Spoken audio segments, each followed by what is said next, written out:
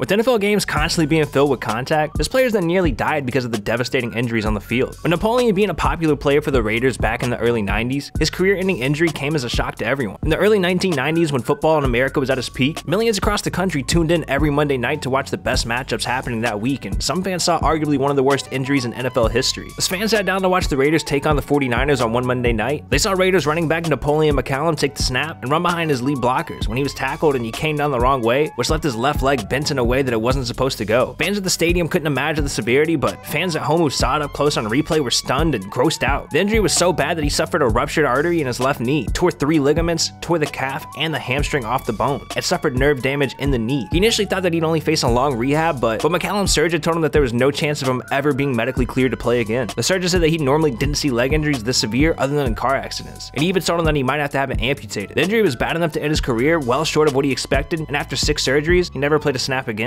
With Johnny Knox playing a pivotal role in the Chicago Bears team in 2011, it was shocking to see him go down with an injury that stopped him from ever being able to play another snap. 2011, in a late season game against the Seahawks, the Bears were backed up to their own red zone, but the score was still 0-0. The ball was passed to Knox on a pass route, and after he caught the ball, he did some shaking on the defense before he lost control of the ball and fumbled. Knox went to chase after the ball, and as he was diving to the ground, he collided with Seahawks defensive end Anthony Hargrove, who also dove for the ball, and the pileup was so big, you couldn't tell an injury was at the bottom of all this. Fans watching the game live, as well as many on TV, were confused, because even with the hard analyzation, it was very hard to tell what happened to him, but afterwards, he was stretchered off the field in a stiff position. Replay barely shows it, but Knox was hit so hard that his back practically touched his butt, which fractured multiple vertebrae, and he suffered nerve damage and had to undergo spinal fusion surgery. Despite quite a bit of rehab, the promising young receiver's career was over, and he retired a year later without ever playing another snap. In 2015, after not playing football for nearly 4 years, the Bears caught up with Knox to discuss his injury and asked how he was doing. Knox replied by saying, "I feel good. I'm standing. That's the main thing. It could be worse than it is now. But for me to be able to walk after an injury like that,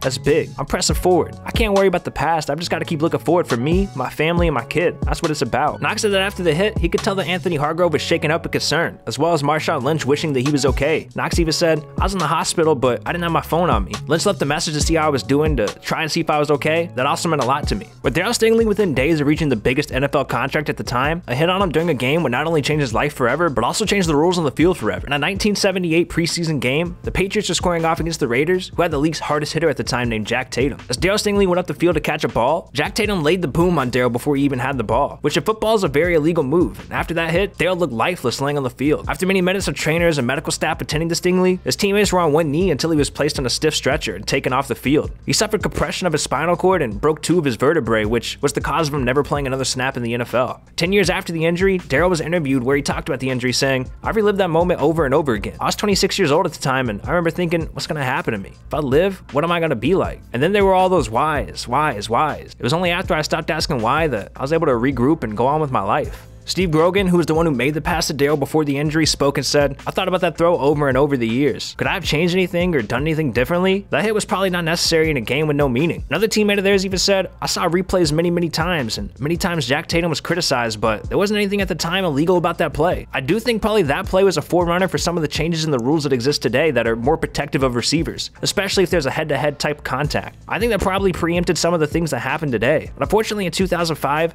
Darryl passed away due to illness at age 55. Jack Tatum apparently never said sorry or never spoke to Darryl after the hit, but after he passed away in 2005, Jack spoke publicly and said, "I'm deeply saddened by the death of Darryl Stingley. Darryl will forever be remembered for his strength and courage. My thoughts and prayers go out to his family." With Rashad Johnson going down, arguably having one of the most gruesome injuries in NFL history, thankfully he at least made it out the way he did. In 2013, during a game between the Cardinals and Saints, Cardinals safety Rashad Johnson was making a tackle on a punt where after the play he took his glove off and almost threw up when he saw his hand. In the heat of the moment, he felt like maybe he got hit and the pain would just go away in a few seconds, but when he took his glove off, he realized the whole tip of his middle finger was completely missing. Many couldn't believe this when it happened. After the game, he spoke about the injury and Rashad said, "I'm not even sure how it happened. If I had to take a guess, I'd say maybe it dug into the turf and there it snapped back and broke it away. My glove wasn't torn or ripped, which makes me think it didn't get caught in a face mask or a cleat stepped on it." After the game, Rashad had surgery to shape down the bone that was sticking out of his finger. And lucky for him, he only missed minimal time in the NFL despite such a gross injury. Rashad broke down the injury weeks after the surgery and he said, "I think it's just such a unique thing that happened. Guys tear their ACL ACL or rip their bicep or do a lot of things, but most of the things can be repaired and put back into place. But losing the top portion of my finger, there's no replacing it. There's no growing it back. I see the protection and I set it. I saw the returner was going to set up the return on the left side. I engaged him to keep him from going that way. He tries to hit up inside and I come off the block to make a tackle, and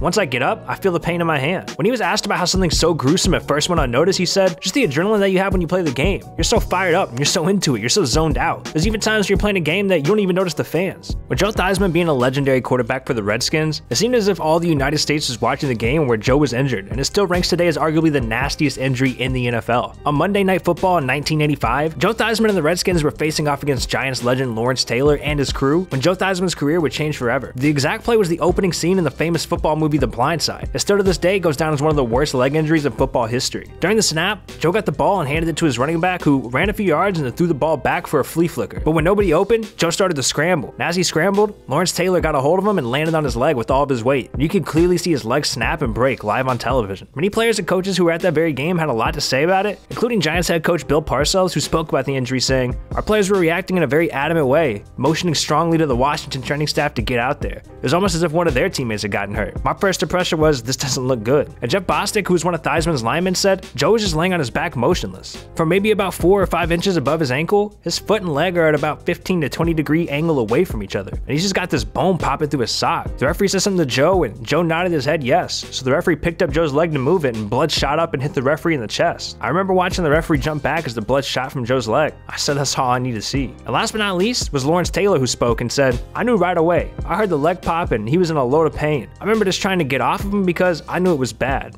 Real bad. I started waving to the Redskins bench to get the training staff out on the field." With Anquan Boldin helping Larry Fitzgerald lead the Cardinals for a year, his career was cut short due to a hit that he took in a game against the Jets that changed the situation forever. In a 2008 game between the Cardinals and the Jets, Kurt Warner was trying to lead his Cardinals to a win when he threw a pretty deep go route to Anquan Boldin. And as he caught the ball on the goal line, 2 Jets safeties hit him in the helmet with their own helmets from both sides at the same time. You can see him drop the ball the second he's hit, and he just goes limp on the field, not moving a muscle, which quickly brought out the medical staff. After laying on the field for what seemed like hours, he was stretchered off the field, and we later found out how bad it was. Anquan broke many bones in his face, including his orbital bones and his jaw, and he had to get metal plates and screws in his face. And it's also worth mentioning that he was knocked out cold initially after the hit. After surgeries and other procedures, Anquan spoke about how he was feeling, and he said, "I'm feeling good enough to put a helmet back on now. I feel like I'm ready to go. That's what I've been working towards these past couple of weeks, getting back out on the field after the bye week. A guy hit me from behind, so I couldn't absorb the blow like I usually do in the front. My helmet kind of lifted up, and the guy hit me square on." Boldin's teammate and good friend Larry Fitzgerald even spoke about it, saying, "I'm ecstatic. He was a big part of what we're able to do on the offense. With him back, this offense is so much more versatile.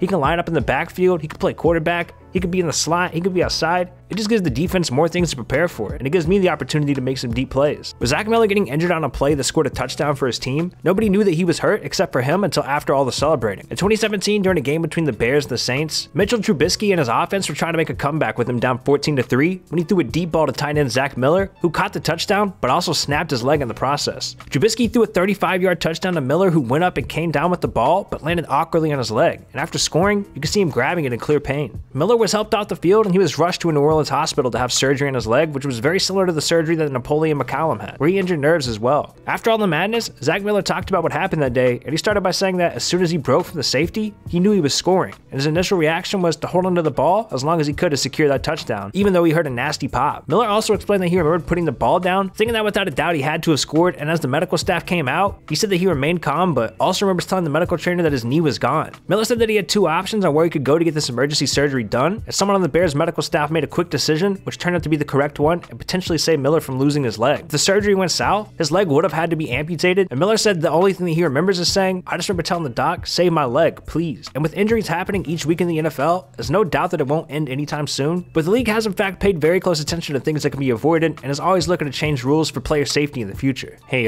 could you do me a favor and click on this video on the screen right here? You see this video right here? This video is like actually a fire video. It's pretty good. It's actually amazing. Okay, it's amazing. Trust me. You just need to click on it, dog. That's it. Just click on the video. Stop thinking. Don't even think about it. Just click on it.